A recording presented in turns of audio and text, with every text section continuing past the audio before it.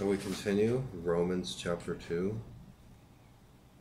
God's righteous judgments.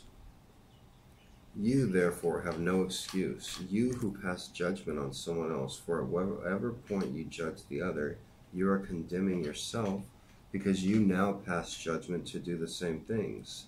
Now we know that God's judgment against those who do such things is based on truth.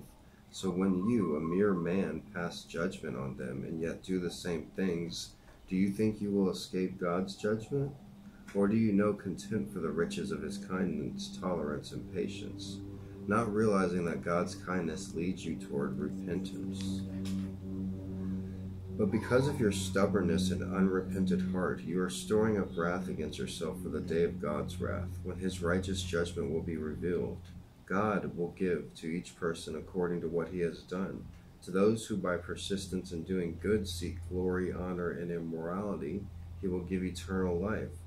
But for those who are self-seeking and who reject the truth and follow evil, there will be wrath and anger. There will be trouble and distress for every human being who does evil, first for the Jew, then for the Gentile. But glory, honor, and peace for everyone who does good, first for the Jew, then for the Gentile. For God does not show favoritism. All who sin apart from the law will also perish apart from the law, and all who sin under the law will be judged by the law. For it is not those who hear the law who are righteous in God's sight, but it is those who obey the law who will be declared righteous.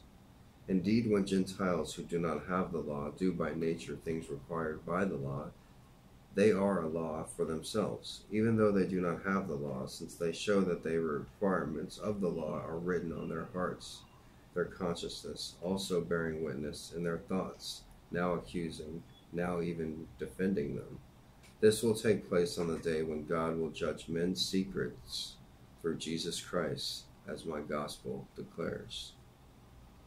The Jews and the law.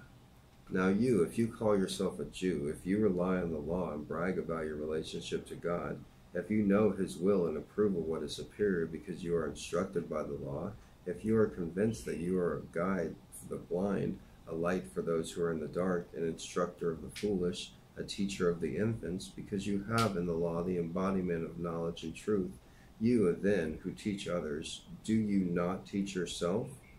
You who preach against stealing, do you steal? You who say that people should not commit adultery, do you commit adultery? You who abhor idols, do you rob temples? You who brag about the law, do you dishonor God by breaking the law?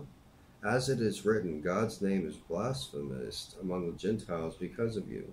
Circumcision has value if you observe the law, but if you break the law, you have become as though you had not been circumcised.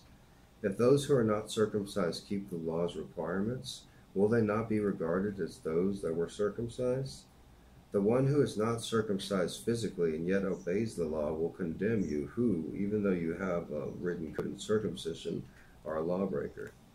A man is not a Jew if he is only one outwardly, nor is circumcision merely outward and physical.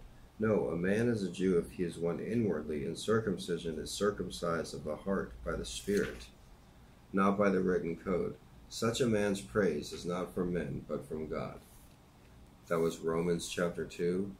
Obviously, circumcision is an analogy for something more important, like having the Word of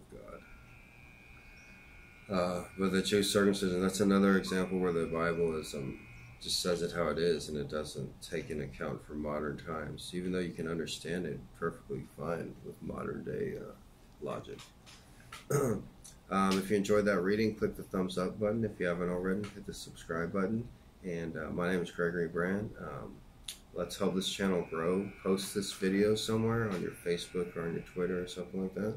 And thanks for watching, and hope you have a great day.